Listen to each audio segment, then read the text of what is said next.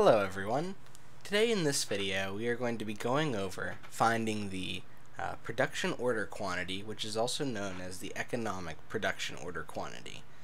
Remember that the EPQ is different than our economic order quantity, or the EOQ, because it assumes that we are producing the inventory at the factory, and therefore we will have to account for the inventory holding cost as we produce. So given this, we have some variables that have been given to us in this problem. We are told to find the EPQ. The data that we are given is that the forecast for the year will be 72,000 units. We know that the units are used every single day. The production rate equals 2 weeks of usage. The order cost will be $250 per order. The factory works 240 days per year. The carrying cost is 25%, and the unit cost is $80. Knowing all of that, we need to transform some of this information into the variables that we will use. The first thing, however, is to identify which equation we're using.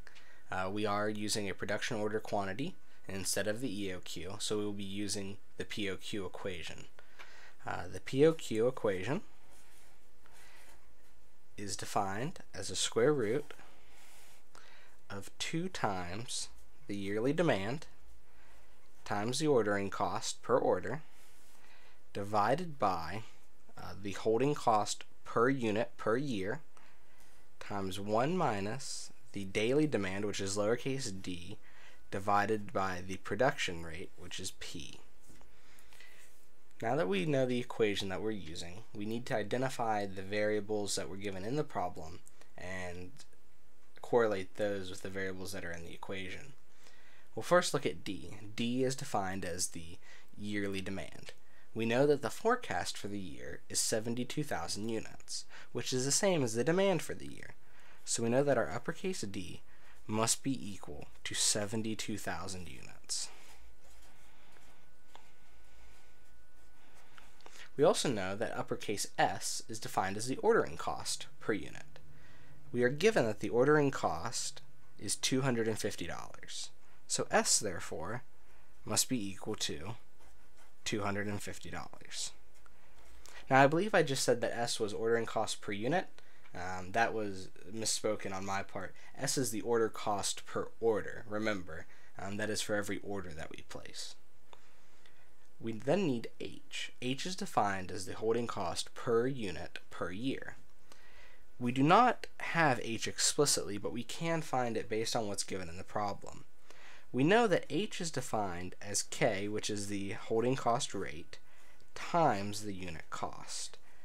We know that the carrying cost from what was given is 25% of the unit cost. We also know that the unit cost is $80.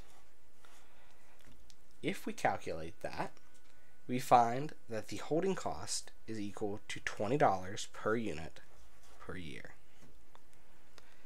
Our next variable we need to find is lowercase d, which is daily demand. We know that daily demand is worth 1 days of demand. We do know how many days the factory works per year, and we know the yearly demand. Given that, we can do a quick calculation to find lowercase d.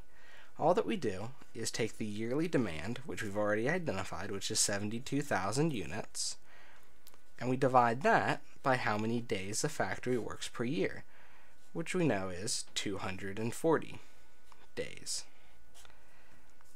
Given this, doing a quick division, we find that the lowercase d is equal to 300 units per day. That is our daily demand. The last variable we need to find is lowercase p, which is our production rate. Remember that in the problem we are told that the production rate equals 2 weeks worth of usage. We still know what our yearly demand is, which is 72,000 units. We also know that we work 240 days per year. So if we take 240 days and divide that by 5 days, we know that the factory is working 48 weeks that year.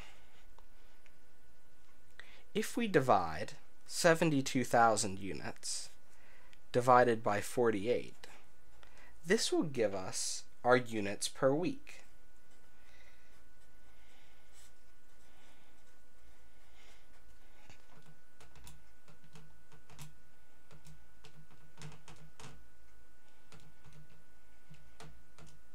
This is equal to 1,500.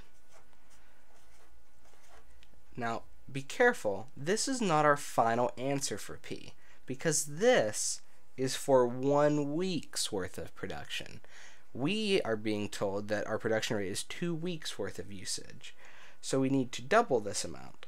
So our P becomes 1,500 units per week,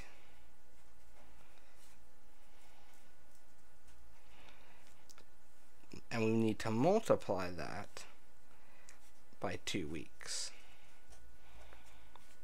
Canceling the weeks, we find that P is equal to 3,000 units.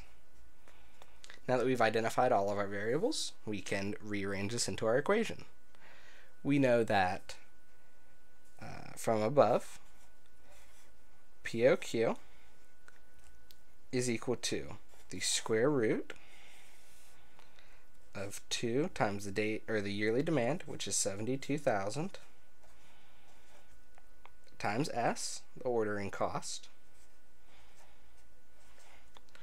which is then divided by H, which we found to be $20, times 1 minus the daily demand, which is 300, divided by the production quantity, which is 3,000. And that is our equation.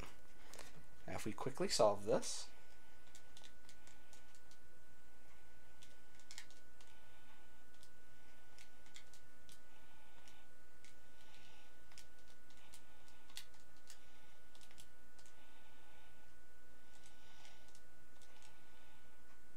we find that our production order quantity will be equal to 1,415 units.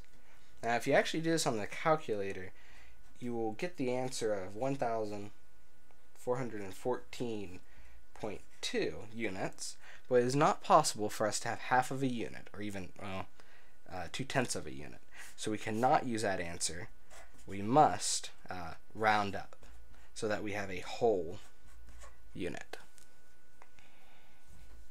And so that is all there is to this problem, this example of POQ.